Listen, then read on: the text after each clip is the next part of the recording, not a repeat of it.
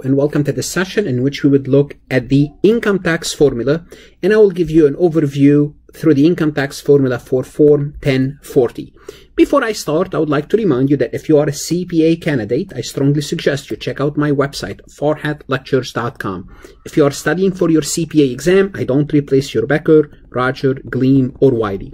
I can be a useful addition to your CPA review course. I can add 10 to 15 points to your exam by explaining the material differently, explaining the material as if this is the first time you are looking at it. Okay? You can check out my website. Your risk is a monthly subscription. Your gain is potentially passing the CPA exam. And if not for anything, check out my website to determine how well is your university doing on the CPA exam. I do have other courses such as auditing, intermediate accounting, financial, managerial, cost, so on and so forth. Please connect with me on LinkedIn and check out my LinkedIn recommendation, what other students say about my system when they use my system. Like this recording, share it, connect with me on Instagram and Facebook. So this is the income tax formula. We start with income, and we're gonna have one whole chapter about income. Then from income, we can deduct. We are permitted. Notice we can deduct certain things from our income. We're going to have a whole chapter about this. What can we deduct? Income, we're going to have a whole chapter about income. Then we're going to come up to taxable income. The income that's subject to taxes. Then we're going to apply a tax rate. Based on our taxable income, we're going to have to pay taxes. We're going to have a tax liability. Then from the tax liability, we are going to determine how much we already paid or how much credit do we have. Again, payments and credit, we're going to have a whole chapter explaining this. And let's work some numbers real quick. If we started with $100,000 of income, we are permitted to deduct $30,000. And don't worry, I'm just using numbers to illustrate the formula. Our taxable income is $70,000. Let's assume our tax rate, just for the sake of illustration here, is 10%. Just I'm using numbers. We're going to look exactly how we compute our tax liability. The tax liability is $7,000. And let's assume tax payments. We made tax payments and money withheld from our W-2 and tax credit. We have $8,000 worth of those. Therefore, we have a refund of $1,000. Simply put, we are responsible for $7,000. We overpaid. Therefore, we get a refund. Let's assume we only paid $5,000. Then we have a tax due of $2,000. So this is basically an overall picture of the income tax formula. Now, Form 1040 will help you illustrate the same concept, but actually using the form. So when you look at Form 1040, you start by determining your filing status. And we're going to talk about the filing status later on. We have 5 filing status. So for the illustration of this example, again, we don't have to worry about how we come up with this. We're going to assume married filing jointly. Then you input your information, first name, last name, if they are joint returned, or social security and addresses. Then what's going to happen is we're going to look at income. So notice here we have total income from line 1 to line 9. You remember we said we start with income? This is the income. Now, what type of income would a taxpayer have? Well, the most common income in the US for most people, there are wages. Notice line 1, wages, salaries, tips. And they say attach Form W-2. Form W-2 is a form that your employer will send you at the end by January of the following year. So, for example, for 2020, by January 2021, they'll have to send you this Form W-2. On the Form W-2, they will tell you how much you were paid. For example, this individual earned $52,700. Their federal income tax withheld is $3,991. This is how much payment they made to the federal government. Wages subject to Social Security, $52,766, and we're going to learn more about wages subject to Social Security. Wages subject to Medicare, how much Social Security tax was taking, how much Medicare tax was taking. And here we have the state, how much wages subject to the state income tax and the state income tax. Now, simply put, this individual made $52,776. So this number here will start to report this individual wages, $52,766.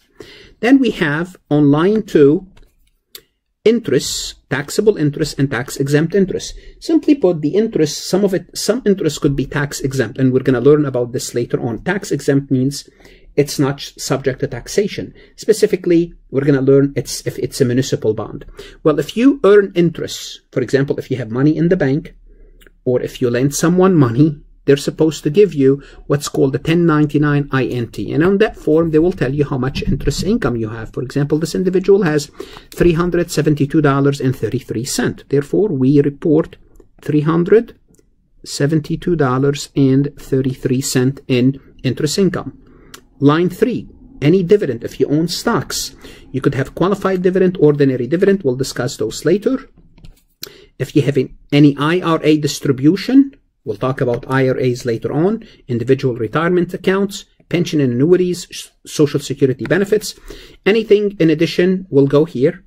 Line 7, capital gains and capital losses. We're going to have a whole chapter about this. Attach Schedule D. Line 8, it says other income from Schedule 1, line 9. In other words, you might have other sources of income other than those, and those can be seen here. You could have a taxable refund, alimony received, business income. We'll talk about alimony later on, date of the original divorce. You have to worry about this later on. Rental income, farm income, unemployment, or any other income. We'll talk about those later on. So if you have any other income, you will add them here. Then you put them on line 9 here. Then line 8. Then you add all of your income. And this will be your total income. This will be your total income. So we're done with total income. After total income, you could have adjustments. What are adjustments? Something that you can deduct, okay? Form Schedule 1, line 22. Let's actually go back. Here are some of the adjustments. You could have educator expense, certain business expense, health savings account, moving expense. We're going to have a whole chapter explaining this. Alimony paid, penalty on early withdrawals. And each one of those will be discussed separately. For 2020, if you made any charitable contribution, you can list it here. Again, we'll talk about that later on. Then we're going to assume you don't have any adjustments. Basically, for the illustration of this example, you don't have any adjustments. So we're going to put 0 for adjustments. Total adjustments 0.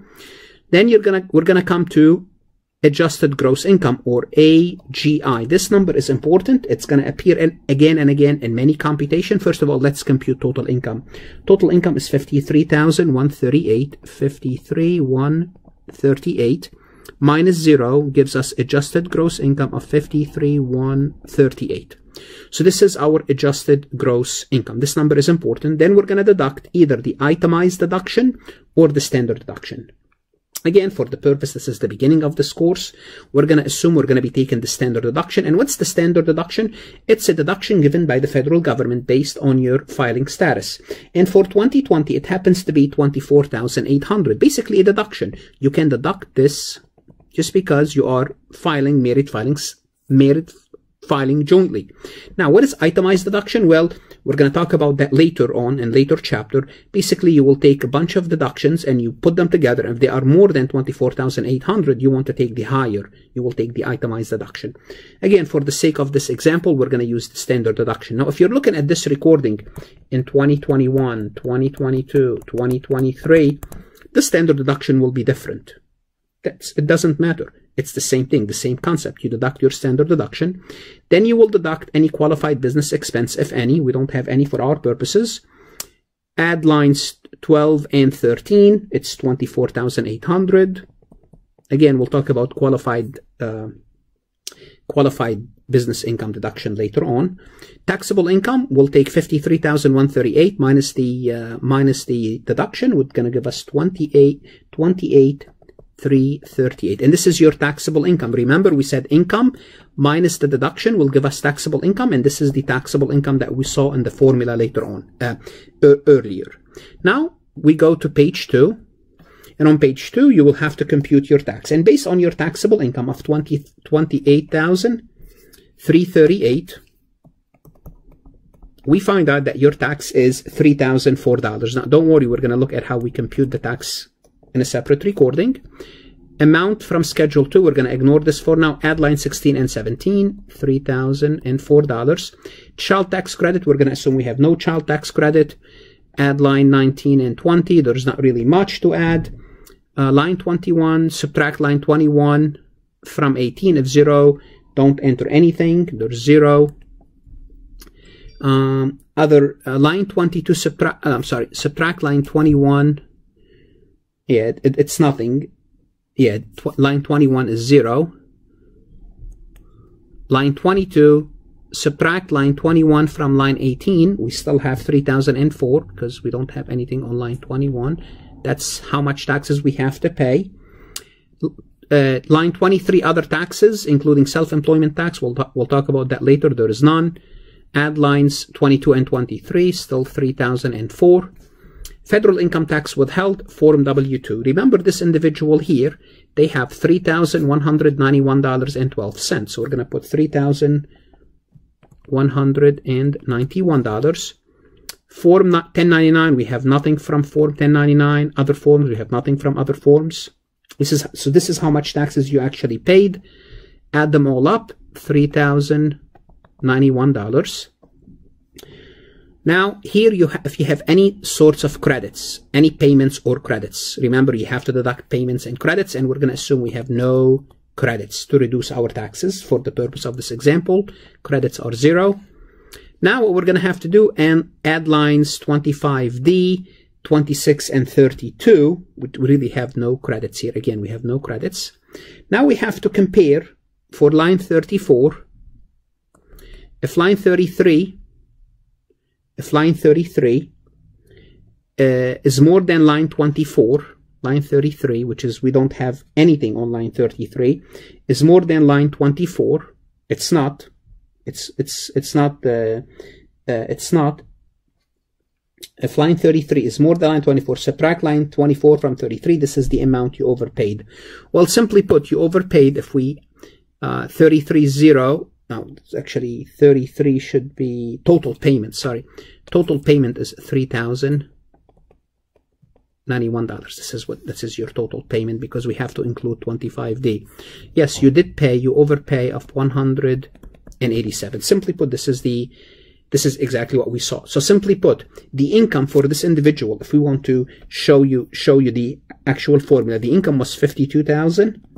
I'm sorry, the total income was wages plus interest was 53,138. That was the wages and the income. We said we have minus 0 deduction for the purpose of this example.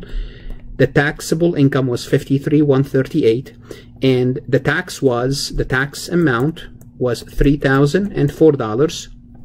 Now this individual had paid $3191 in taxes, payments of $3191. This individual overpaid $187. Simply put, if you want to, you can either say I would like to apply this 187 for my next year, or I would like to have a refund, and you can have a direct deposit and get your money.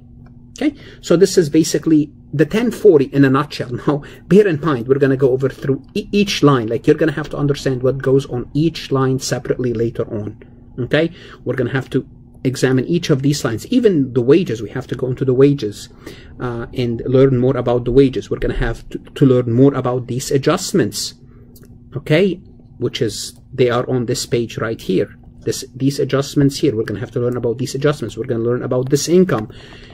But this is basically an overview of Form 1040.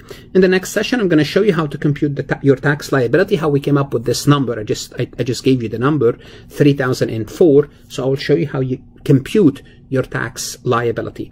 Once again, at the end of this recording, I would like to remind you that if you are an accounting student or a CPA candidate, but specifically if you're a CPA candidate, to check out my website, farhatlectures.com. If you're an accounting student, I do have an income tax course. It will help you. It will help you. Study hard, stay safe, and good luck.